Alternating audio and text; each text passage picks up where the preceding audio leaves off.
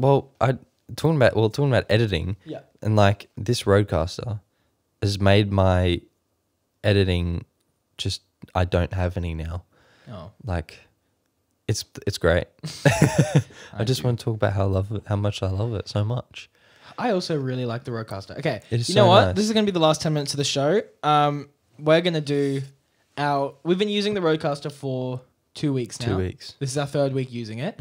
Let's do our comprehensive review on the RodeCaster. Things we love and things we don't love.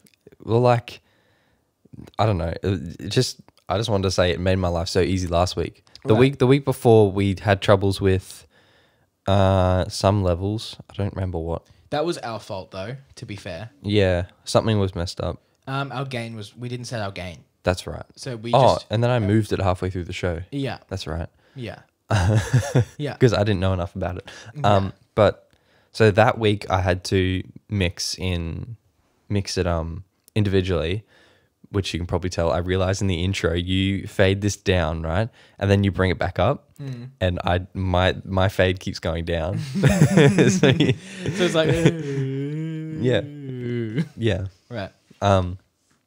But last week, so for people who don't know, when you export what you've recorded on this, it comes out, there's one stereo track that has everything on it, everything that you do here, it's all like put together for you. And then it also records everything separately. So you also get one track of every single thing, so that if you need to, you can mix it separately. But last week... That is a setting though. Like I had to turn that on. Okay. Like normally it'll just send it out as a stereo track. Stereo you track. just can't. Right.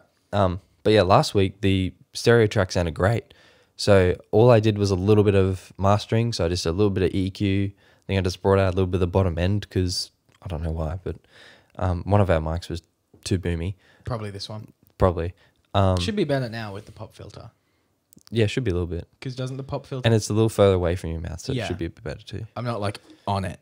I can't get on it anymore. No. Which is a bit sad. Oh, that didn't feel nice on my mouth. No, it was a bit scratchy. Anyway. Tasty. No. But I do have one problem with this. Yes, go. When you switch it off, it comes up with a little thing on the screen that says, do you want to power down? Are you sure you want to power down your RodeCaster? I know exactly what you're about to say. And there's a yes and a no. Let me get this right. The no is on the left-hand side.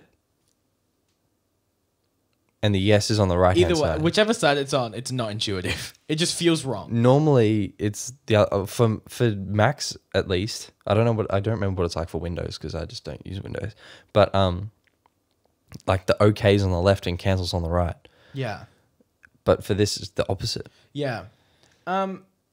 That's such a minor pet peeve. I love it. I know, but every time I go to hit no, and it's like, oh, hang on, it's on the wrong side. I just figured out what the red dots are. Recording, clipping. No, it's phantom power. Oh, Those are the ones that have phantom power switched on. Oh, I was like, does it mean it's recording? Are we not recording from? Yeah. Are we clipping? That's why, because I had to turn phantom power on 3 when I was testing other stuff. Ah, No, There you go. am super happy with the RodeCaster. I love it. I It's genuinely think it's one of the best investments I've ever made. And as well as being an awesome prop, Yeah. it's a great piece of tech. Like the soundboards are so easy to use and to put like How do you put sounds on them? literally you just open a laptop, plug it in, and if you have the app, you just drag and drop. That's it. Whoa. Yeah, and you can drag them onto specific pads and rearrange it and stuff. It's super easy. And there's different screens in here too, isn't there? Yeah, so you can I don't think you can do it somewhere. live, but you can have several banks of different podcasts and sounds ready. That's so cool. It's really, really well done. But I am super, super happy with it. And like all the integration with like your phone and Bluetooth. Yeah, and being and able to connect your computer. Like last week on the post Froe show, you connected your phone. Well, yeah, maybe it was and the we week just before. like I just showed you a lot of music Yeah, and that sort of thing. and it was like that. Yeah, like, it was so almost quick. instant. Yeah. It's actually I think it's connected now, actually. Oh no, now it's connecting. Oh no, it's connecting. I think I turned Bluetooth off on my phone so that it wouldn't. Yeah. But yeah, Yeah, so cool. I am super happy with our purchase Yeah. of the RodeCaster Pro. It just makes life really easy and it's really simple. It really does, yeah. I wish I had a RodeCaster for video. Really? Just like a computer where I could go, here's all the video, and then it goes. Actually, that being said, there is a way to do auto camera switching Is there? based on mic input. Ah. But But that wouldn't like just like wig out.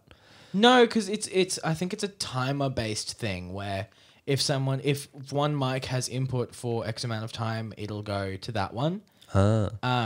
But then you wouldn't have wides. And I Yeah, like right. having our wide to just be like, me, hello. Eee. Yeah. But yeah, I'm very happy with it. And it's absolutely worth every cent that it Yeah. costs.